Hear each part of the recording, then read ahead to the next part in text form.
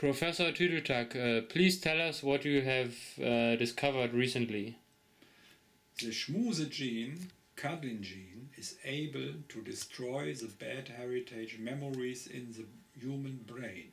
We have bad memories in the genetic heritage, for example, because of the cruelness and brutality of our ancestors in the last 5,000 years and earlier.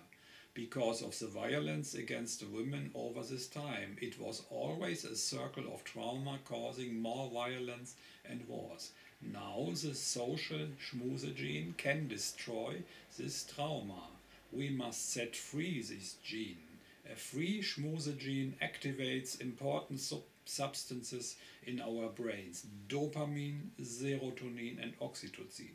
This gene reduces the stress hormone cortisol, what is responsible for burnouts.